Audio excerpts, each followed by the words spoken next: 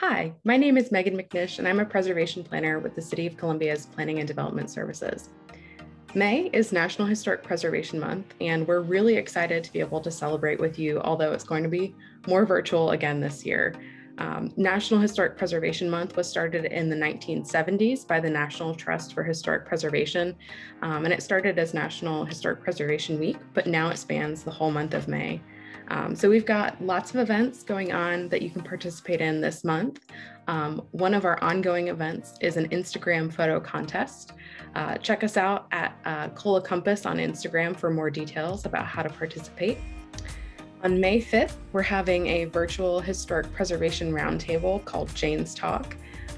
This is named after activist Jane Jacobs, who fought for preservation and the rights of citizens in urban planning. This is going to be with several residents of historic districts talking about, historic preservation in general, what it's like to live in a historic neighborhood, and what they've enjoyed about living in these areas over the years. So it'll be really fun. We're really excited about it. If you'd like to participate, please send us an email at preservation@columbiasc.gov.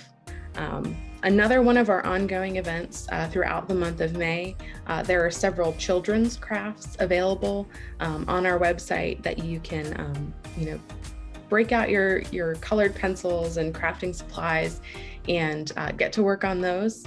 We'd love to see if you make creations of your own. If you'd like to tag us on social media at Columbia Compass on Facebook and Instagram, or send us a picture at preservation@columbiasc.gov. Our next virtual event is Historic Preservation Trivia on May 20th.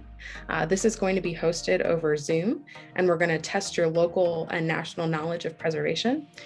You can either register yourself or a team by emailing preservation@columbiasc.gov. If you do register a team, we recommend that team members either be able to be together in person, making sure you're following the appropriate guidelines, or be able to communicate with each other so that one person can answer for the team. We do have several small prizes as a part of our trivia, and we'd love to see you there.